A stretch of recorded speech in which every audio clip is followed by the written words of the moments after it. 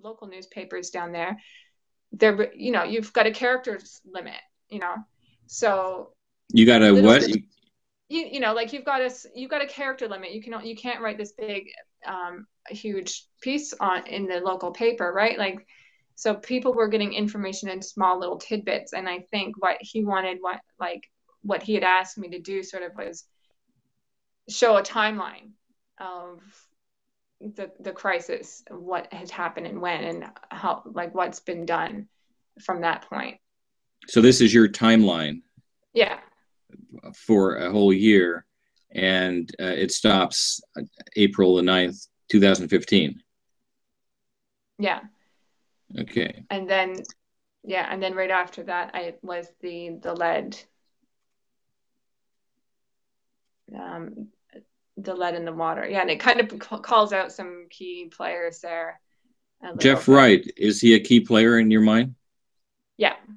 Tell us about Jeff Wright. Jeff Wright, he's the drain commissioner, and so they have the ability to levy and taxes and raise water rates and everything like that. Now I believe, he's also one of the CEO for the Carrignani Water Authority.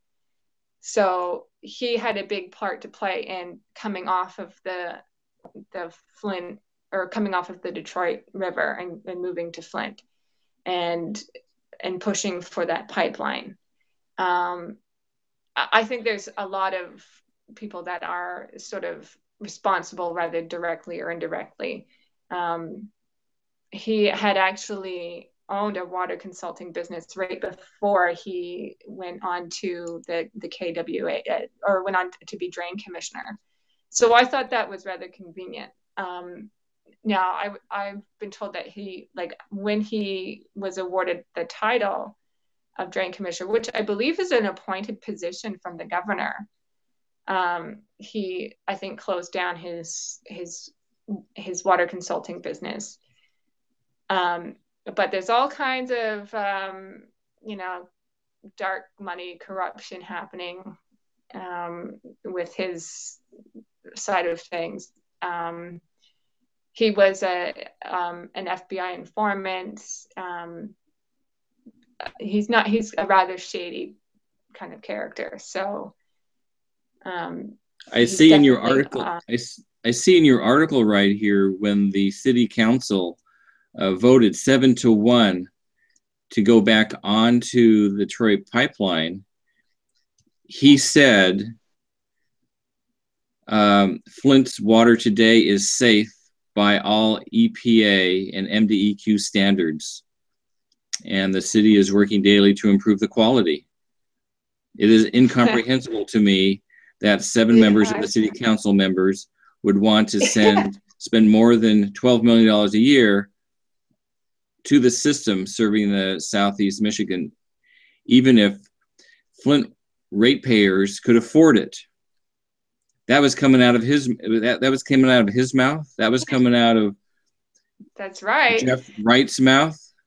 That's right. Yeah. I thought that was coming out of the emergency management's mouth. Jerry Ambrose. I thought he's the one that said this is incomprehensible. You know what? They were all sort of, all of them at some point or other had said that the water was fine. Even Walling went on air on the morning news and drank a glass of water. And I know he went on, but he first picked up the phone and he talked to the people at MDEQ and people in the city, and they said, is the water safe? Because he's just a mayor. He's not the expert. He relies on other people to provide him with honest information. And he was told, yeah, no problem. It's perfectly safe. So which is because he and I had a phone conversation and correspondence over email.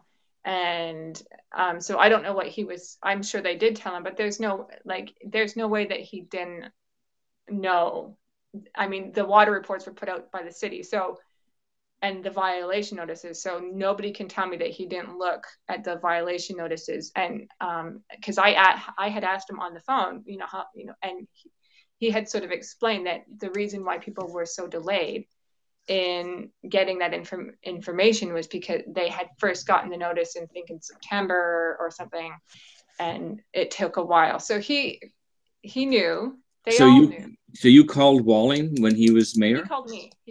He called you. Why did he call you? I had wanted to sort of, because he was taking a lot of heat for what was going on, even though, like you say, he under EML, he's got no power. He's just a pretty face. And so I had contacted him and said, I'd like to kind of tell your story.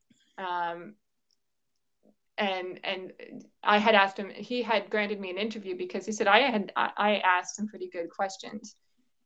And so he called my phone and we kind of had a conversation about it. And then, and that's when he had said to me, like he kind of explained, but I mean, as mayor, you still know, you see the violation notices going out, you see all that stuff. So I mean, to me, it's not just, it all, like, shit rolls downhill. So Governor Snyder for sure is the man that you want to blame, but then there's all these other people who kind of knew and didn't do what they should have, or could have done more, or ignored the issue, or whatever, Well, they had vested interest in the KWA. That's right.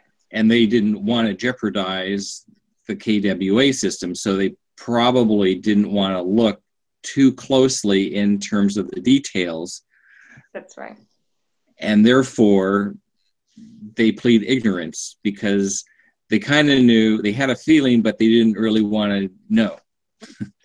which means if you got a feeling that it's bad and you are a person of leadership that's responsible for a group of people, then shouldn't you act on those feelings? Shouldn't you want to know if you've got that feeling that maybe something isn't right here? Yeah, you think, but like you said, they had vested interest in the KWA. Walling and Jeff Wright, their whole focus was to push through the KWA. They didn't want anything to jeopardize the work in the KWA. That's correct. Yeah. That is what drove this bus that went into the polluted toxic water system. That's right. Is that right? That's right. They were backing that 100%.